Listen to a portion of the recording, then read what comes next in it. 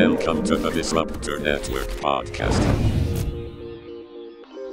Welcome back to the Disruptors Network podcast, and we are back again with another installment of the Growth Project. The Growth Project is going to focus on trying to help people buy homes this year, or start investing in real estate, or look at real estate as a goal long-term or in the short term, just to get started, right? So whether you own a home or you're looking to buy more homes, these are the podcasts we're going to try to help you grow, and that's why it's the Growth Project. So welcome back. Ignition, liftoff. We're going to talk this week about what is the right strategy for real estate in 2022. We've gone through two markets 2 years in a row now that were very, very up, with appreciation in the double digits every single year, between 20 and 30% of home prices. What that's caused is a higher cost to buy houses, but with interest rates staying low for 2020 and 2021, most people are able to manage the increase in prices. Now we're seeing a market and an environment in 2022 where not only is there still a housing shortage, which means there's a lack of homes for sale, but now we're in a rising interest rate environment. The Federal Reserve has come out and said they're going to raise interest rates 4 times this year. They also have said they're going to stop buying mortgage-backed securities, and I'll explain what that means for you as a consumer later on, or a purchaser. But now we're going to see an increased cost to mortgages, right, this year. It's going to cost you more money to borrow. But what I will say is it's not the end. It's not a bad time to buy, because even though rates have gone up, they still are close to historical lows. So it's really, really still cheap to borrow money, and it's still a good idea to purchase now, and I'll explain that why also. Historically, during the start of a new year, especially over the last 3 years, with the Fed speaking of raising borrowing rate that we just spoke about, we've seen significant increases in interest rates. So at the beginning of the year for the last 3 years, at the first quarter or the first month of the year, we saw higher interest rates. The difference is in 2020 and 2021, we were not able to sustain those interest rates going up, and they came back down to historic lows. I don't think that's going to happen this year. I think you're going to see rates continue to rise over this year, back to normal average levels and not by lows anymore. And when I say normal average, I think you're going to see interest rates anywhere between the mid 3s, 3.5, to the low 4s, between 3.5 and 4.25 is probably what you're going to see for 30-year fixed borrowing rates for you to get money. Again, still very, very cheap money. What I can almost guarantee you this year is that home prices are going to continue to rise, right? Because there's a lack of homes for sale and a backup of people trying to buy homes, we still have high demand and low supply.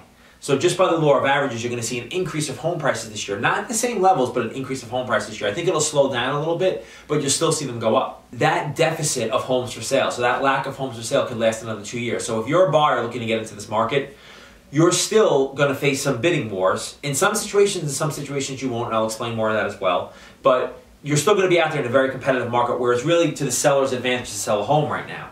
Other costs that have caused a slowdown in the housing market are material costs. What I mean by that is the cost of lumber, the cost of goods to build a home or fix a home.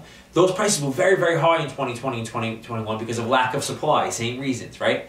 I think in that aspect, you will see the supply chain kick back in a little bit with COVID restrictions calming down, and there will be more building, and with that building, the cost of supplies will be a little bit lower, so the builders or flippers of those properties will be able to give you a more competitive price point. So I think in that aspect of it, you could see better prices from that standpoint. For new construction or homes that are being flipped, you'll see a lower price point by the end of the year on those in comparison to what you've seen before.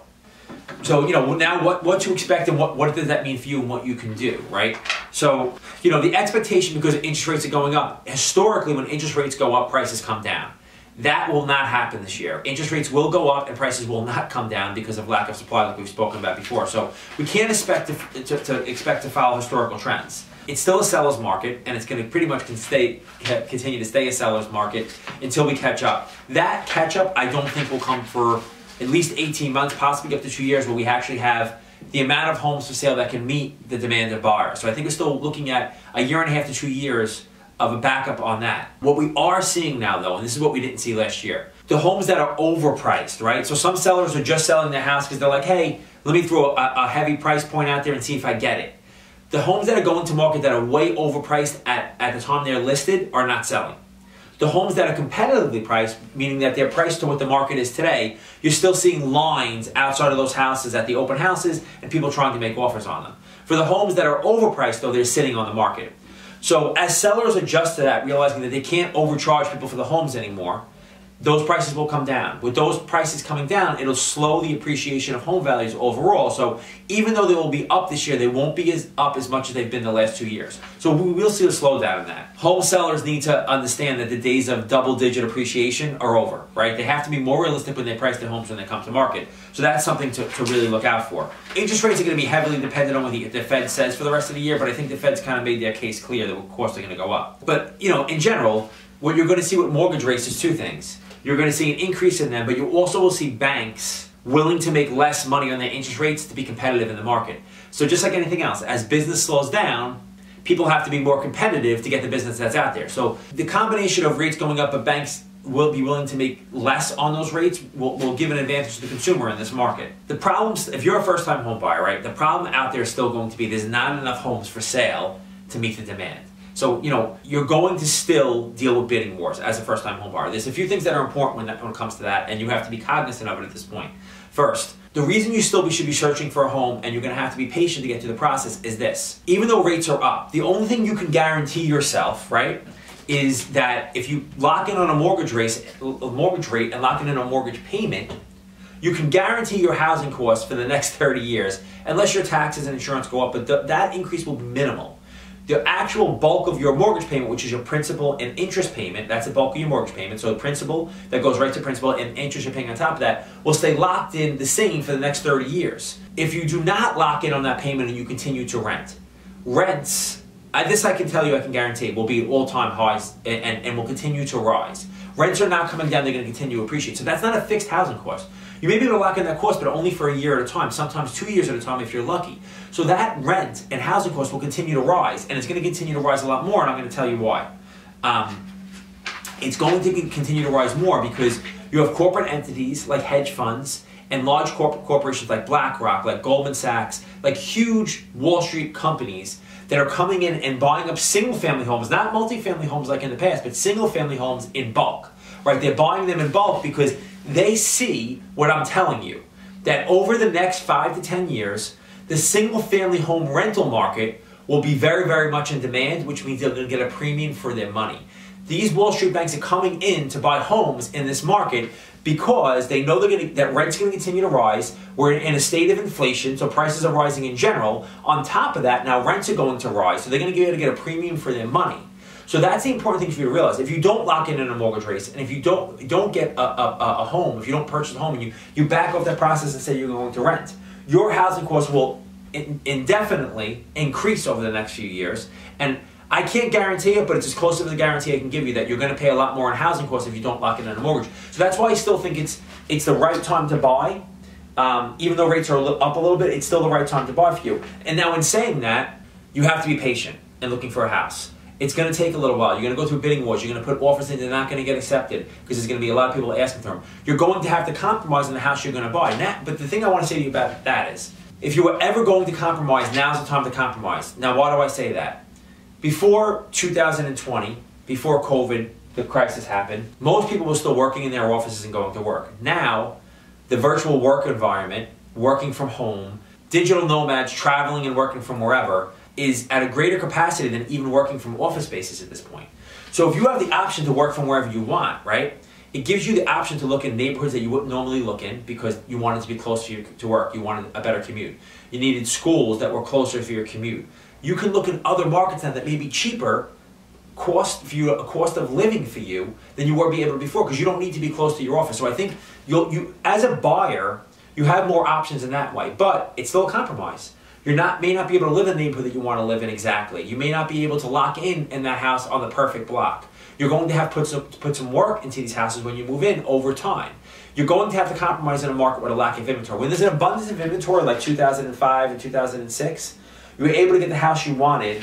It was more accessible to get the house you wanted. Now there's less homes for sale, so you're going to have to compromise when you buy. But because there's more options based off of work and school, I think you have more options on where you have to live, and that's a good thing. So, because corporate entities, I'll just go back to our second, right? Corporate entities are looking into buying more houses. 17% of the new homes that are going to be corporate owned. So 17% of the homes that these corporations have bought, they're just buying for rent purposes.